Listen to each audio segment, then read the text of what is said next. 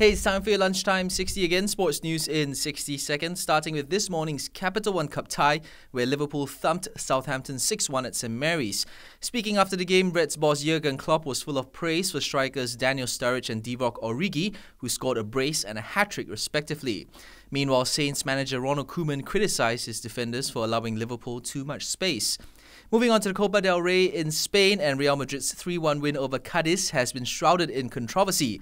Dennis Cheryshev gave Real the lead, but the problem was that the player was supposed to be serving a suspension. Cadiz could now launch an appeal, and if Real is found guilty of fielding an ineligible player, they could be booted from the Spanish Cup.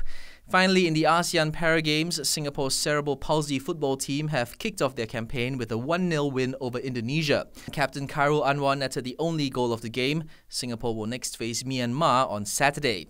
And that's it for your Lunchtime 60 today. Hey, the weekend is closing in and the Independent Show comes back on Saturdays and Sundays 6 to 9 p.m. See you then.